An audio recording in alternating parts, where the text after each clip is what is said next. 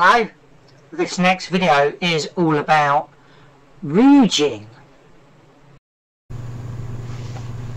Hello, it's great to be back with you again. It's Tim Sandle, and today's video is about rouging, and this kind of relates to the equipment that's used in clean rooms, the quality, and why looking out for rouging is something that's quite important. Okay, so let's get into the presentation. So in the pharmaceutical industry, we want to make sure we're using good quality stainless steel.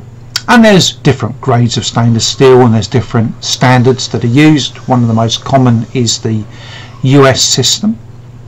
And within this there's a grade called 304, that might be used when corrosion resistance isn't of great importance. So you might use that, for example, outside of an aseptic processing area where you're less concerned and you haven't got direct product contact.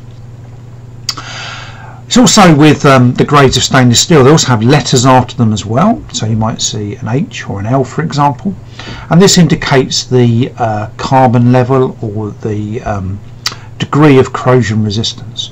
For something like aseptic processing or for where product is formulated, then the pharmaceutical sector tends to go for 316L grade, which is very smooth, very polished, passivated in a way that the surface roughness is very low, so it's very smooth. So here's something called an RA value, which is less than 0.8. And with preventing stainless steel from corroding, it's the addition of chromium, which helps give the material its resistance to corrosion, and also with molybdenum as well, which helps to prevent pitting.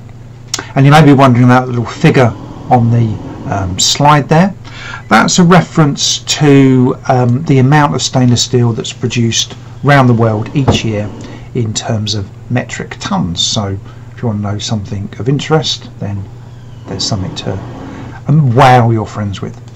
Okay, so we've got something very nice and shiny and polished on the screen. I don't mean me, I mean the stainless steel. So stainless steel is rendered stainless because of a thin protective layer that goes across it, and this is where the chromium I mentioned comes in, because it gives it a oxide film, and this prevents the stainless steel from being subjected to chemicals that would then cause corrosion. And the way this protective layer is made is a process called passivation. So when stainless steel wears, it gets scratched, or where rouging appears, then repassivation is required. So what's this thing called rouging anyway, and is it just a posh word for rusting? Well, to a degree it is, and rouging is the corrosion found in stainless steel, and it's the chemical development of ferric oxide, and that means it's the build up of red coloured deposits, say within pipe work, around a filling machine, within a vessel, for example. And although it's mostly iron oxide, there's also other parts of the elements that have gone in to make the stainless steel. Stainless steel is an alloy, so it's composed of lots of different materials. And this can happen due to poor quality stainless steel, so there could be iron contamination from the welding process. But more than likely in pharmaceuticals, then it's due to a solvent or due to a chemical. And by solvent this can include water, particularly water for injection. So rouging can be a common problem with water systems, for example. That's why they need to be inspected every 5 years. But our focus here is within the clean room environment. So why might rouging be a concern? Well, rouging is a concern because one, it can generate particles. So you get that kind of rusting effect and particles can come down, and also it provides an opportunity for microbial adhesion, which is something that we don't want because it makes it more difficult to clean. We can also have corrosion occurring through chemicals.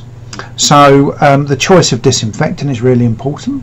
So if we were to use, say, chlorine dioxide, with an example like of a trade name of a material, the bispor, for example, this is a weak acid, so it will eventually start corroding stainless steel by eating away at the passivation layer.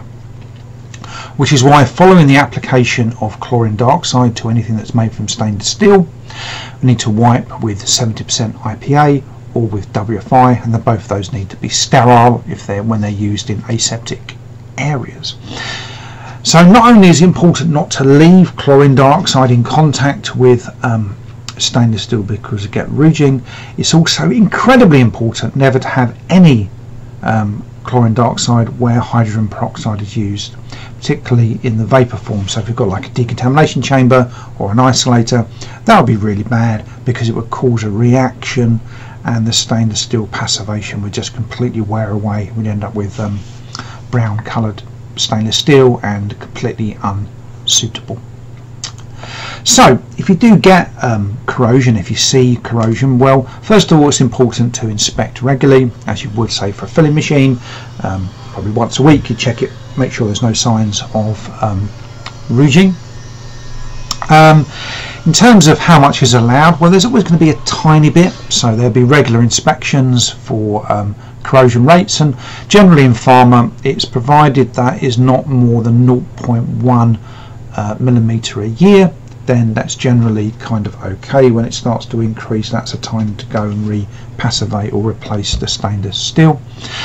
And also it's important to use low or no residue disinfectants. So hydrogen peroxide, for example, is far more suitable to use on stainless steel than the chlorine chemicals that I mentioned earlier. Another alternative to stainless steel is anodized aluminium, and this is where aluminium is taken and it's kind of dunked in this bath of electrolytic solution like sulfuric acid, and this again gives it an appropriate coating that helps to protect it from corrosion, and it's called anodized due to electrolysis, and it links to the anode and gives it some protection there. And although both will rust,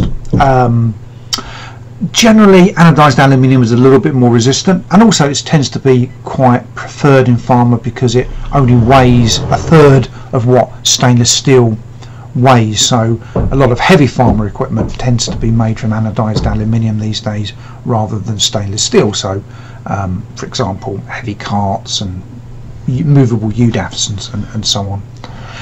Okay, so thank you for watching.